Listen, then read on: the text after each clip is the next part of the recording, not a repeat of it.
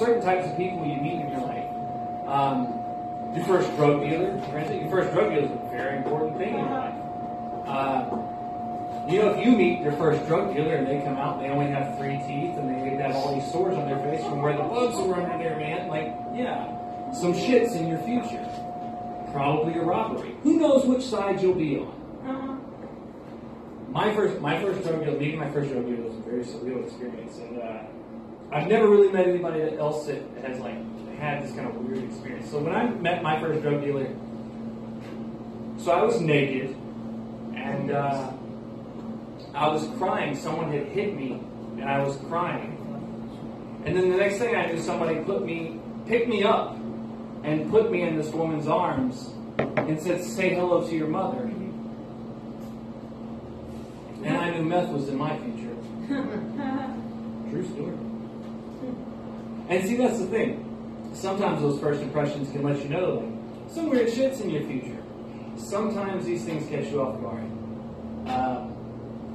Like my first impressions on trying dudes. Yeah, it's not a great experience.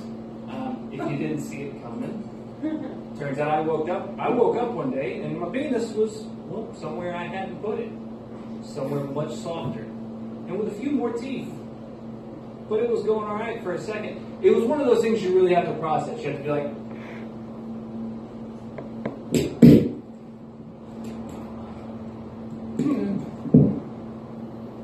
no, I don't think I'm into dudes. I don't think that's my thing.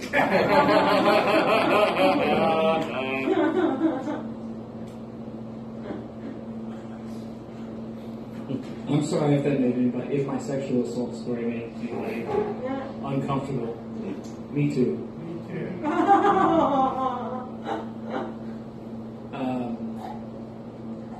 One first impression I really think, I've been thinking about this a lot, holy shit. So I get caught up with weird crime stories and things, and I really get caught up with the famous ones.